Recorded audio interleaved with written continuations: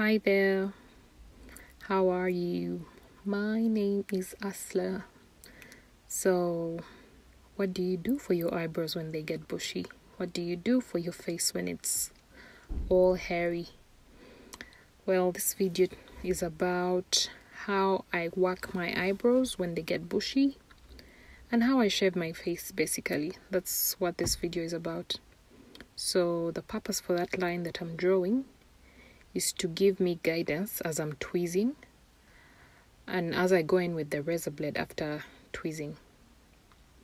So it's just a thin line to give me guidance. That's on one side of the brow.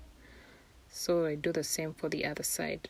I just make sure that line is close to where the eyebrow is. Is that even English? I don't know.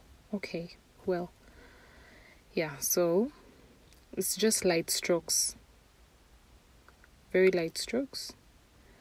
Then we get our tweezer and begin working it. Take your time as you're doing this. Feel free to look into the mirror, raise your eyebrows, close one eye. That's a joke. Anyway, point is, look into the mirror. Be sure that both eyebrows are similar. I don't know, I never get the exact brow for either side.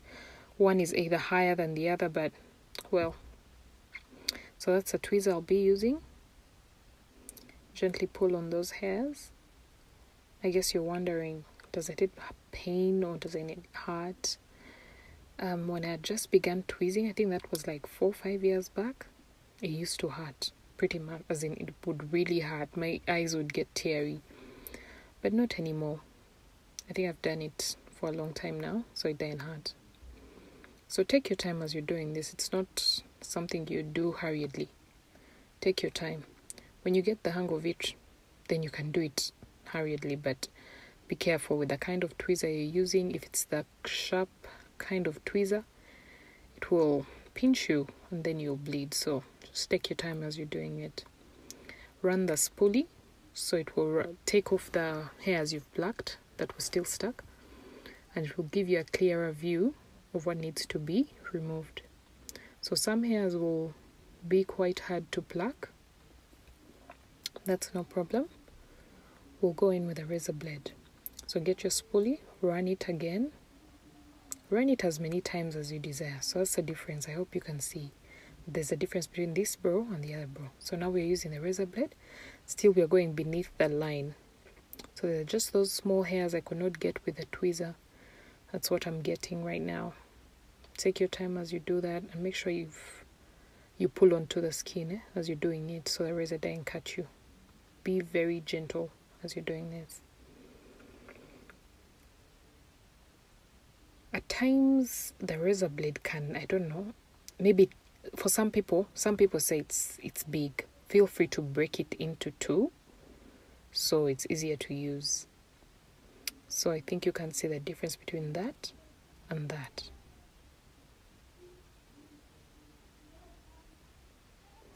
So we got to the top of the brow. I don't cut into my eyebrow, just at the top to give it that neat shape. Gently do this and don't forget to pull on your skin as you're doing it. So that's what my brow would look like. So on to the other side. Take your time as you pluck. Take your time as you pluck. Gently do it. And please enjoy the process. I don't know about you, but I like awesome looking brows. So whenever I'm doing this process, I enjoy it. Did you notice I have gray hair in my eyebrows? Well, that's no issue. I'm okay with gray. I hope I'm thinking you already even saw them in my hair. So run the spoolie and do the same.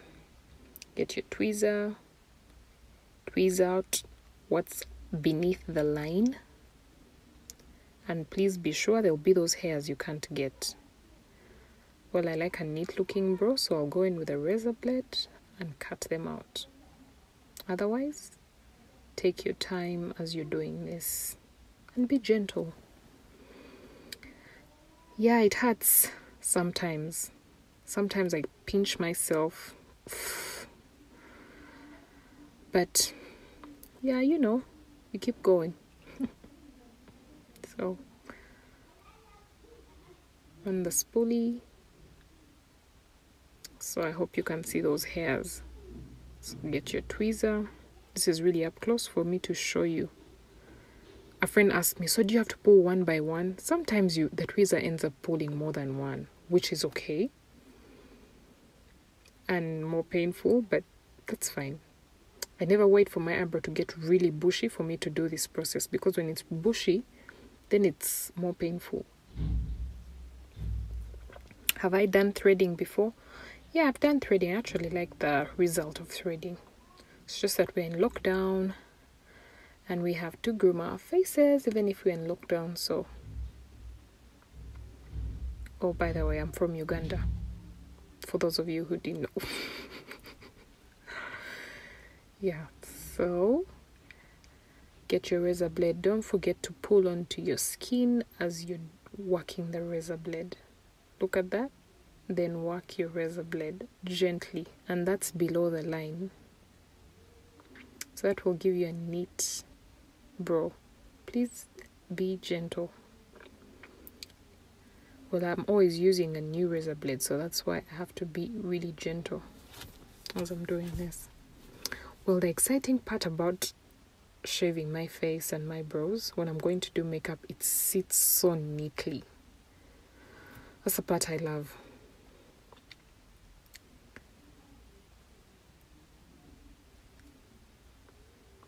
Take your time as you're doing this, and be gentle.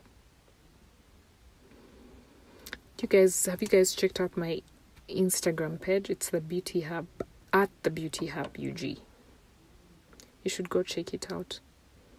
I have a Facebook page as well. It's the Beauty Hub UG still. Yeah, the same name.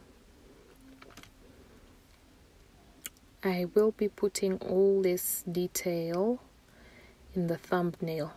My Facebook page, my Instagram page, so it's clear. Otherwise, someone has a pretty hairy face. I don't even know why I wasn't putting on my skin at that point. But oh well, I didn't cut myself. That's a good part. I hope you can see how hairy my face is. I tried to make it clear this time. I've done a video about this before, but it wasn't as clear as this one.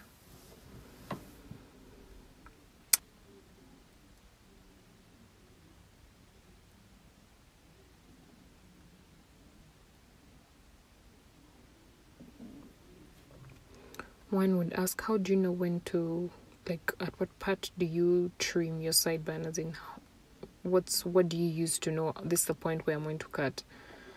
You won't believe. I never know. I just cut. So most times the sides are not equal. The sides of my ears are not equal. My mom watched me do it and she told me, oh, you need to cut just where the ear ends.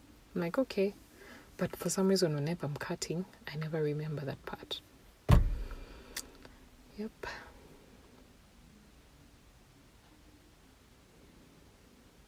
I'm happy that this video turned out like this. Oh, by the way, I use my phone to film all this.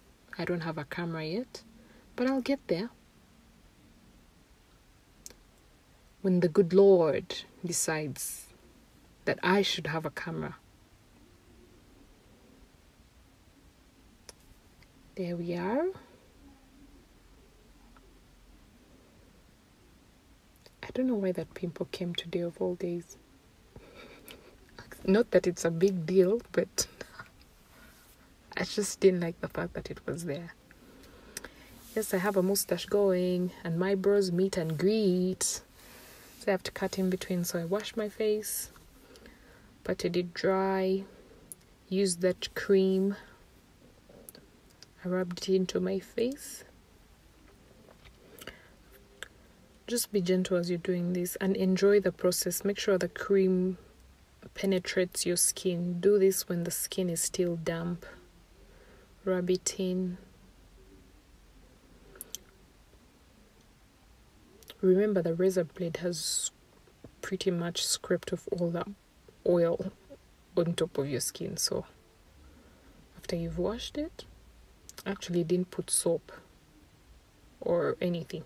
I just washed it with water, patted it dry because I'd already washed it before I began this process.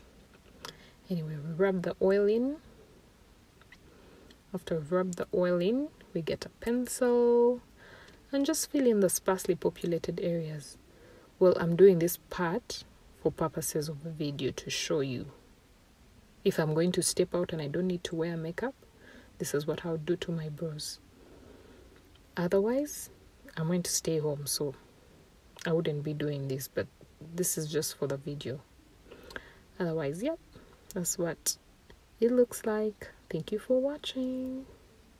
Don't forget to like, share, subscribe. Bye.